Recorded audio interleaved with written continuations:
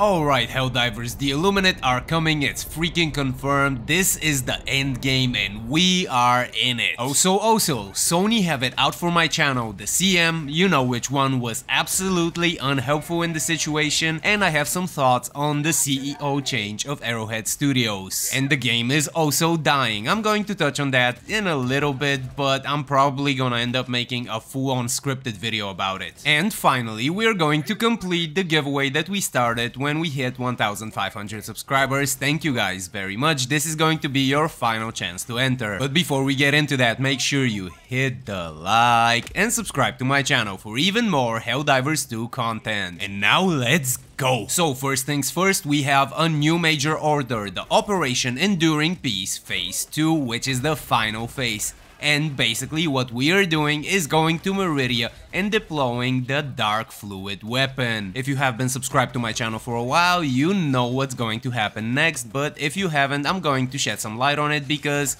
well, right now, the videos in which I go into detail are kind of unlisted, and I'm definitely going to talk about that in this video, but for now, let's just explain the situation. So, very recently, we saw that a research facility on Moradesh was looking into a dark fluid weapon, and, well, a black hole kind of, you know, happened to get to Moradesh.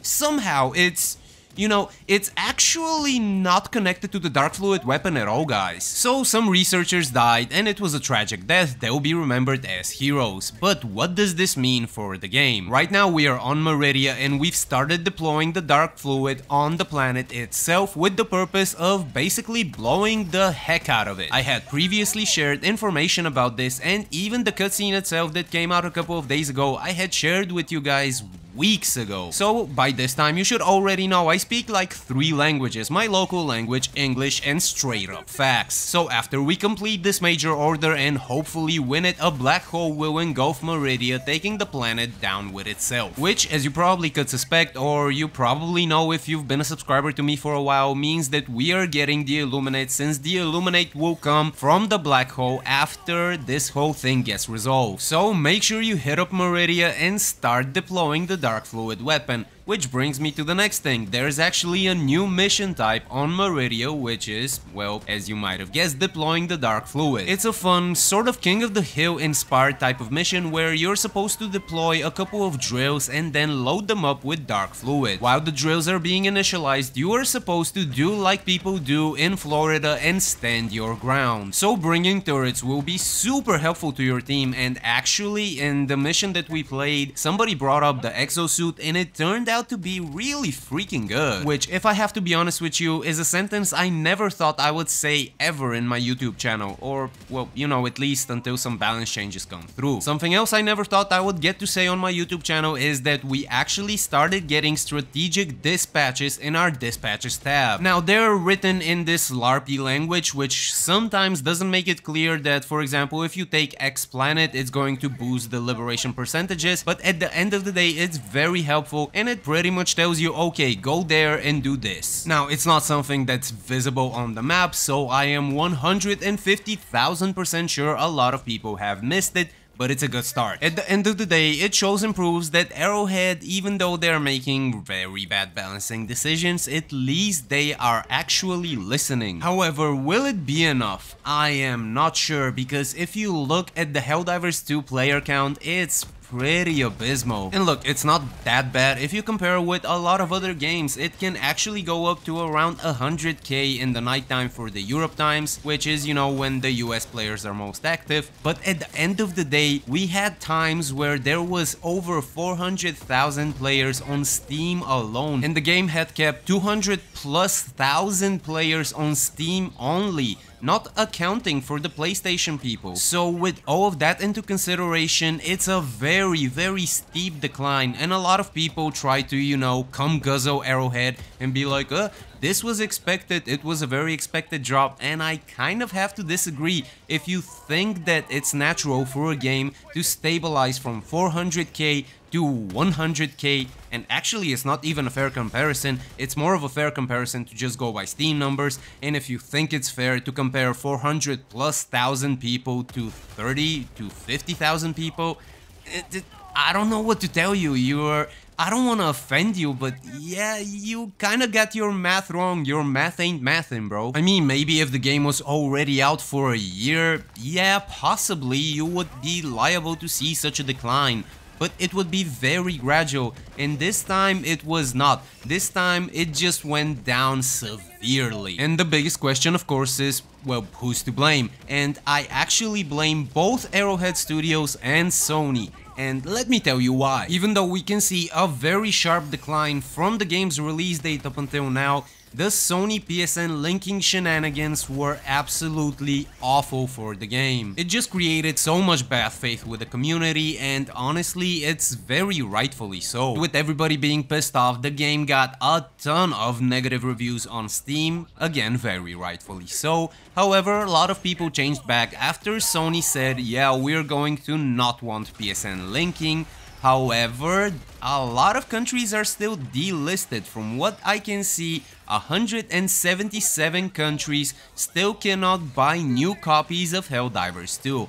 And I don't know about you, but I think that's a heck of a ton of countries. It's actually so many places that cannot get any new Helldivers that I had to zoom out on my browser just to make this screenshot that's barely legible. And this is pretty much Sony shooting themselves in the foot, because at the end of the day, this means that while yes, people who have previously purchased the game can play it in those countries, no new people can do it.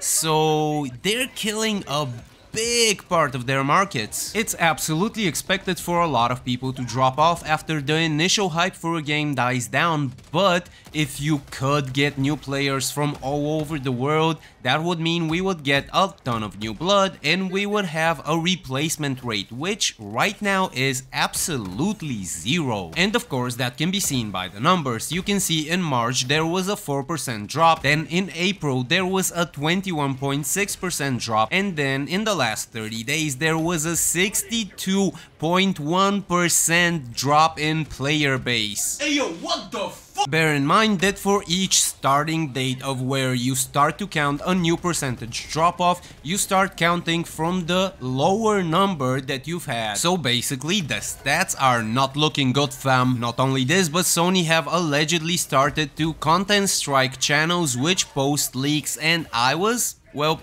actually a victim of this. And before I get into the story, I was about to forget, but I'm not gonna. Make sure you're subscribed to my channel, and if you are, post a yellow heart under this video, which will enter you in my giveaway for these two really cool Helldivers 2 themed coasters. Now back to the topic at hand. As you can see, I haven't uploaded in quite a while, but actually that's not true. I did upload 2 weeks ago and it got me a content strike. It was a...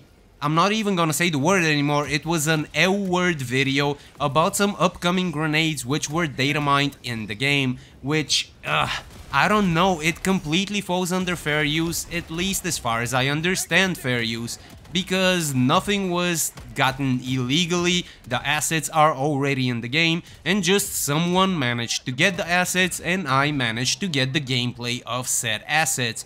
So how is this not fair use? I don't know. I tried to fight the strike and that was rejected, so I have contacted YouTube support about this and my issue has been escalated and I'm waiting for a response. But that's one of the reasons why I haven't uploaded in a while. The second reason is the response I got from Baskinator about it, which to me was pretty pitiful. I posted about my situation in the Helldivers 2 Discord and Baskinator contacted me about it, and we got to this point where she goes, was the video about leaked content? And I say, yeah, but a bunch of channels with hundreds of thousands of subs post the same content. And she responds with, yeah, and Sony is sweeping through them one by one. Yeah, Sony is sweeping through them one by one. I asked, well, an official statement wouldn't be bad then? And she goes, yeah, can't post leaked content without accepting the risk. That's why we have a rule about it in the Discord too, which, why does the Discord rule matter about what can and cannot be uploaded to YouTube? I have no idea and it makes zero sense. Then I asked her, why can people with hundreds of thousands of subscribers post leaks?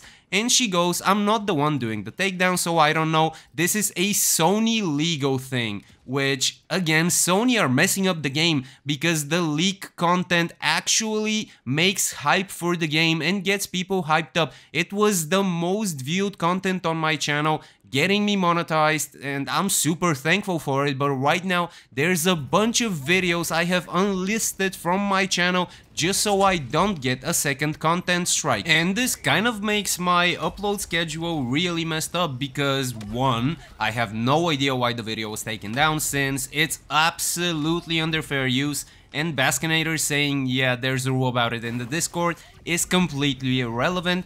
And second, this kind of kills your desire to make videos about a game a little bit. Sony need to get their shit together because at the end of the day, they're going to end up killing the game with these weird ass business practices. And second, of course, I'm blaming Arrowhead Studios for the game dying because, well, let's face it and let's be honest, the balancing quote-unquote team is doing a piss poor job at balancing the game, because at the end of the day this is not the game that the people who bought it at release started playing and fell in love with. Nerfing solo players, nerfing various very fun weapons instead of bringing the ones that are not fun up, and a lot of other weird decisions are the reason for the player base dropping off so sharply. And this is also the reason why the previous CEO stepped down from his position in order to become the new chief creative officer, so he can have a better overview of the creative decisions for this game. And I'm going to touch on this in a separate video because this one is getting to be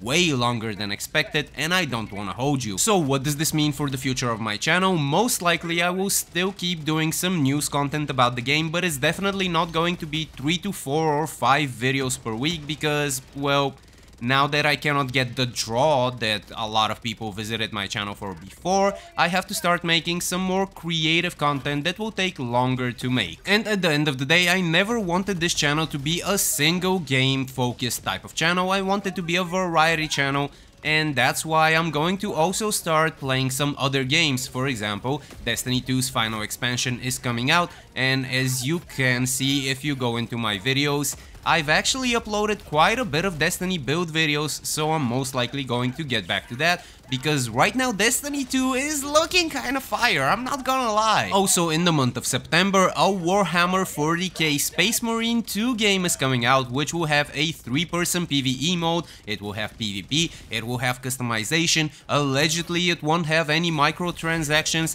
and it just looks so freaking good that we gotta feature it on this channel. So if you have been enjoying my content, yeah, make sure you subscribe to my channel, make sure you like my videos, and just remember, I actually really appreciate this, you guys, and I cannot wait to bring you more variety with my content. So with that said, make sure you hit the like and subscribe to my channel for even more Helldivers 2 content.